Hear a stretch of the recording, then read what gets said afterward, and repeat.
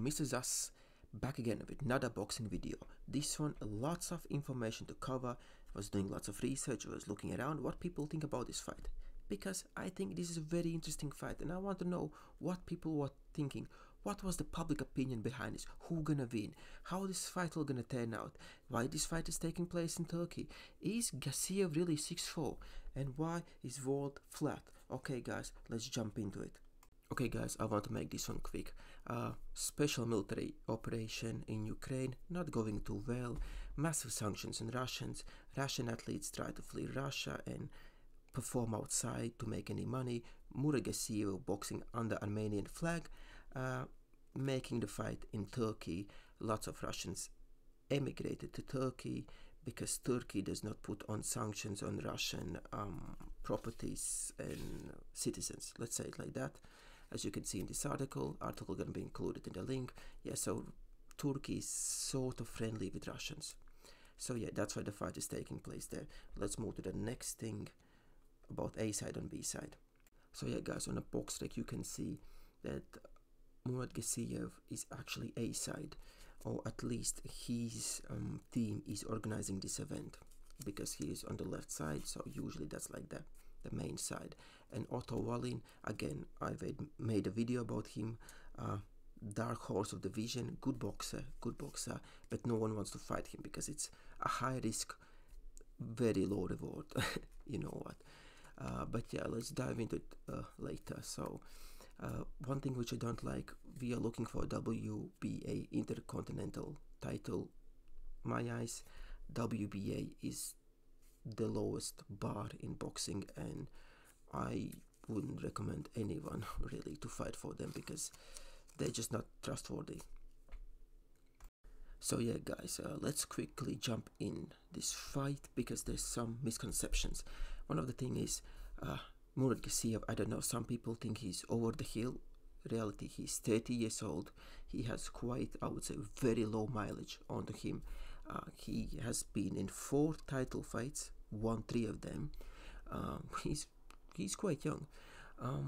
Yeah, coming from cruiserweights, where he was well known to be literally the hardest puncher in the whole division. He was dominating that division with one punch. Something similar to Deontay Wilder, only Gassiev hits hard with anything.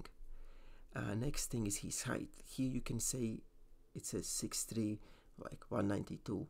He's shorter than that. You're gonna see in our next picture, because when he was fighting against Usyk, even the commentators were saying, if they're both same height, how come Gassiev is shorter? He's shorter. He's like 6'2". I would say, maybe gonna be generous here, 6'2.5". Okay, so there's some misinformation there, guys. You can see it. They are standing next to each other now. Gassiev and Usyk. Trust me, you're gonna see that multiple times in the fight if you check it out. And even Wikipedia, again, Wikipedia is not the most trusted source of information, but here it says 6'4". He's totally not 6'4".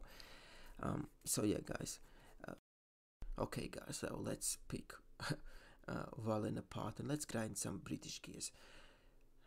As I say, boxing have rules. Massive cut on Tyson Fury. This fight should be stopped.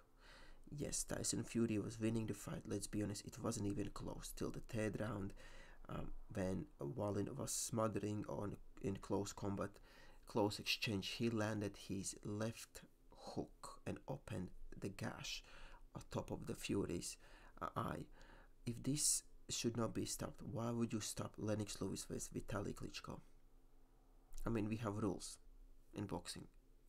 Definitely this should be stopped. And many people were saying that, and there was ring doctors in there, and they let this fight to go on. Realistically, in the fight, Otto Wallin was nowhere near to be able to fight against Fury. He was behind big time, especially when Fury was landing the jab. You could just see it, like Wallin was feeling the jab, and he had no real recourse to stop the jab. He couldn't parry it, he couldn't step out. He's good with footwork, going forward and cutting angles, but he's not good of fighting on the back foot. He's not like I would say Kubra Pulev or Usyk. He has decent footwork, but yeah, no real punching power. You could really see this one in Dominic fight against Dominic Brazil, where Wallin landed lots of shots and he had a possibility to really go for the power shots, the haymakers. But even with that, yes, I mean, you can see Brazil's fight. It was banged up.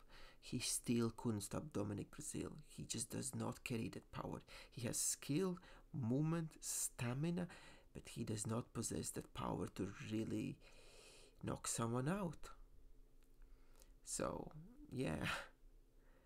Well, let's carry on. Let's break this fight down a bit more, the fighters. So yeah, guys, I kind of need to go with the crowd here and say he is a bit overrated. He put on a hell of a performance against Tyson Fury, but that's about it. He kind of reminds me Kubra Pulev, a good challenger, but is he a world champion? I would say lack of opportunity is the reason why he cannot succeed.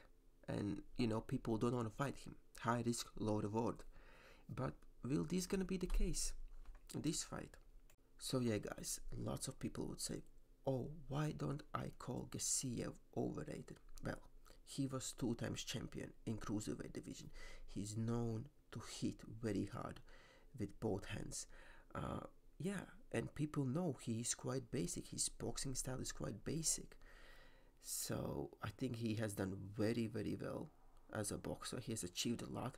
I didn't understand why he moved up to the super heavyweight division. My whole question is it better to fight some low level super fighters in the heavyweight division than fighting champions in cruiserweight? That's my question. I don't know the answer. Maybe the money difference is so much that's how you need to go. But yeah, is it to be better like a challenger or something in heavyweight than a champion in cruiserweight? I don't know.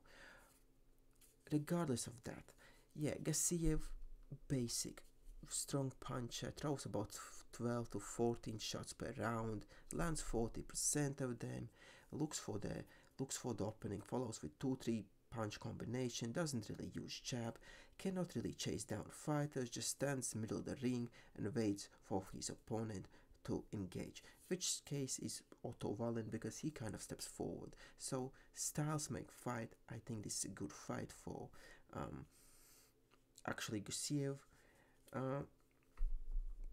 And can he win? Well, the real question, I would say, can Otto Wallin endure the punishment from Gassiev? Because in one fight you cannot really change your style from going all the way forward to move away. Because if Otto Wallin would be, I would say, like Kubra Pulev, he could win this fight on the back foot using his jab quite easily, just not engaging. It would be quite boring fight though. So yeah, it's the whole question, can Otto Wallin last 12 rounds with Gassiev? And to be honest, because I just see this fight just being absolute slugfest in the middle of the ring. Otto Wallin trying to come in with big shot and Gassiev trying to land something counter it, and just back and forward the same action.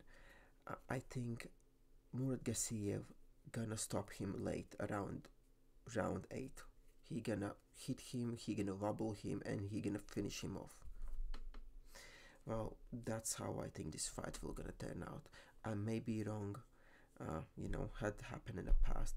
Regardless of that, I think this will gonna be an amazing fight and you should all tune in. Anyway, guys, miss this out and keep smashing that like button.